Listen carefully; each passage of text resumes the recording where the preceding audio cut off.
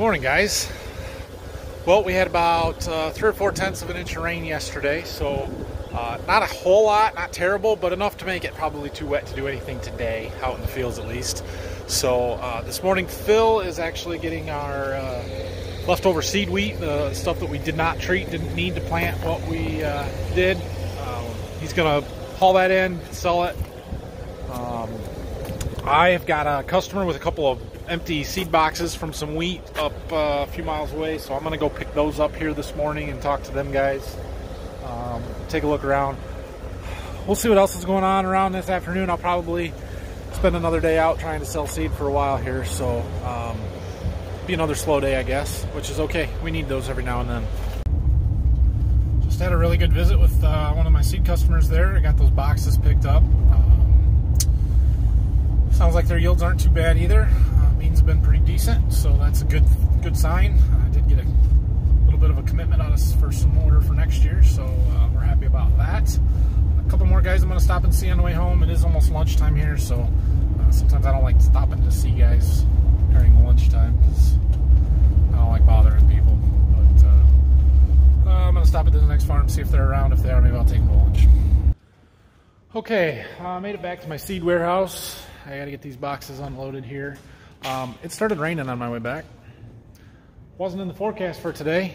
I don't know where that came from. I don't think we've gotten a whole lot, maybe a tenth or so, but it's certainly not helping things dry out. So I had a good day out talking to some seed customers. I think I got some sales here and a couple of them this morning, and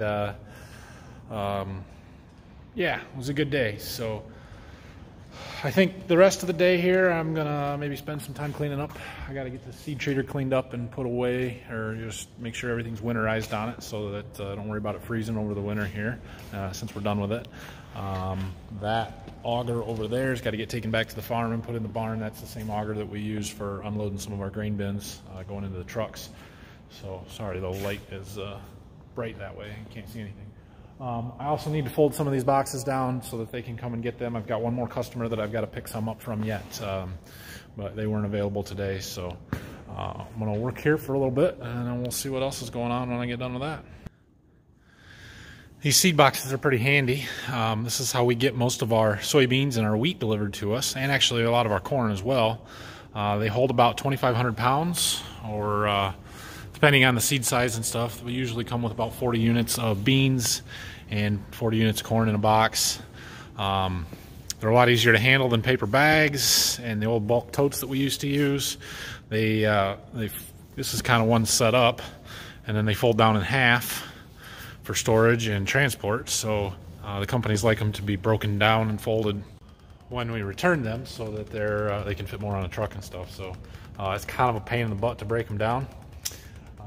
It's especially a pain in the butt to do it by yourself. There's no way I can do it one-handed, but I might be able to set my phone here and show you how it works. There's a lid that you got to take off the top, and then these handles.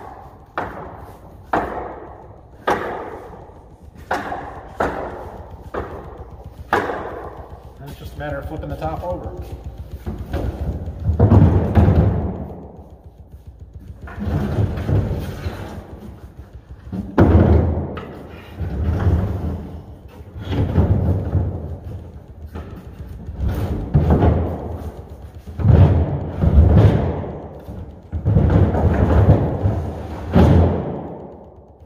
Put the lid back on.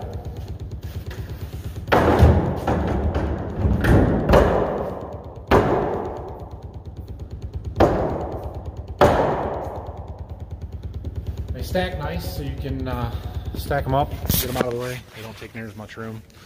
And yeah, then they'll take them back and clean them out. Put more beans in them, ship them back to us this spring or this winter. Actually, I've already gotten some emails and phone calls. The company wants to ship me some seed for next spring already, and it's October, so I'm sure it won't be too long, and we'll have this place filled up with a bunch more boxes.